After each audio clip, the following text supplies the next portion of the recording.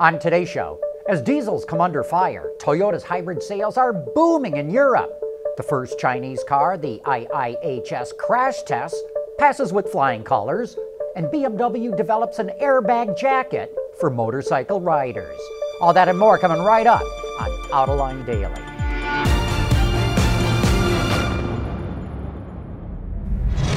This is Autoline Daily, the show for enthusiasts of the automotive industry. Diesel engines are in deep trouble in Europe. Environmentalists and even some major cities want to ban them. And the VW diesel emission scandal has hurt the image of the engine. Maybe that's why Toyota is doing so well selling hybrids in Europe. They now account for 41% of all Toyota sales there and 98% of all Lexus sales.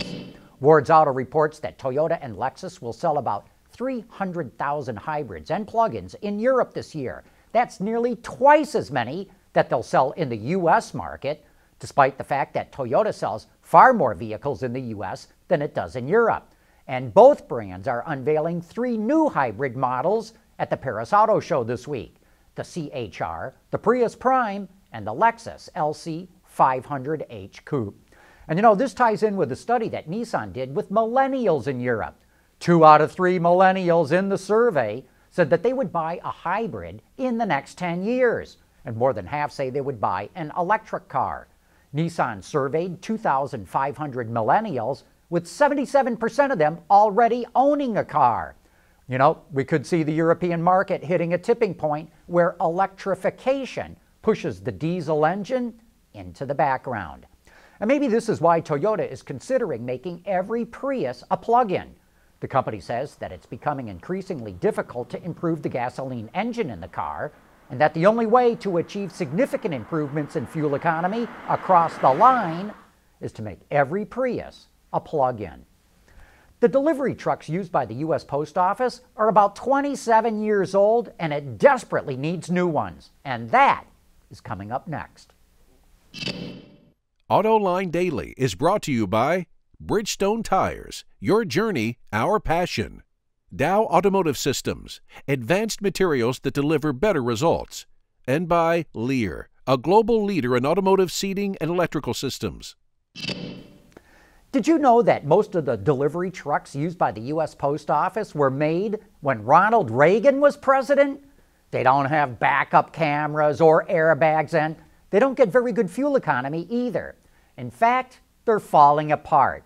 So the Post Office wants to replace them with modern trucks, and a bunch of companies are bidding to get the business. The Post Office is testing them right now to decide which one to buy, and it wants to buy a lot of them. Some 180,000 trucks priced somewhere between $25,000 and $35,000. That means the total package would come to somewhere between $4.5 and $6.3 billion. That would be a big financial strain on the Post Office. Last year it lost $5 billion, and this year doesn't look a lot better. But there's no question, the Post Office needs new trucks. Safety is paramount to anyone who rides a motorcycle, and now BMW Motorrad is offering a jacket with airbag technology. The bike maker teamed up with Alpine Stars to launch the Street Air line of jackets that come in a range of colors for male and female riders. The system uses an algorithm to know when to deploy the airbags, which are sewn into the jacket and require no link to the bike. It will help protect the back, the kidneys, chest, and shoulders. But for best overall protection, the jacket is meant to be paired with Alpine Star's airbag vest as well. The Street Air jacket goes on sale starting next month. As we've been reporting for some time now, the crossover segment is on fire, and it's cannibalizing sales of passenger cars, especially mid-size sedans. And just to give you an idea of how popular they've become, when Nissan reports September sales, it expects the Rogue to overtake the Altima and become the best-selling vehicle in its U.S. lineup. That means it'll be the first time since 1995 that the Altima was not the best seller in the company's portfolio. And Nissan expects that once the Rogue gets into that position, it's going to stay there.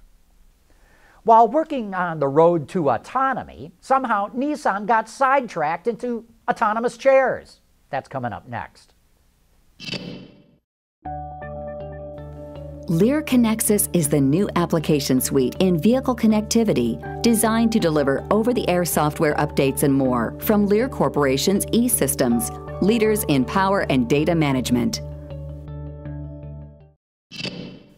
When automakers like Volvo and Buick announced that they would sell Chinese-built vehicles in the U.S., there were concerns over the quality of the vehicles.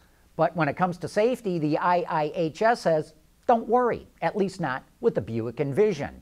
The safety group just awarded the crossover with its top safety pick plus rating, earning good ratings across the board. The Envision is the first Chinese-built vehicle the IIHS has ever tested. We all knew that autonomous technology was catching on quickly, but we never imagined this. Earlier this year, Nissan decided that someone needed to figure out how to park office chairs neatly around desks and conference tables. So it came up with a self-parking feature. But that wasn't good enough. So now it came up with what it calls ProPilot Chair, which electronically connects office chairs to each other and then autonomously has them follow a lead chair, which takes them where they need to park. So what's the value in a car company making autonomous chairs? Who knows? But the chairs will be making appearances at select restaurants across Japan. And with that, we come to the end of today's show. Thanks for watching, and please join us again tomorrow.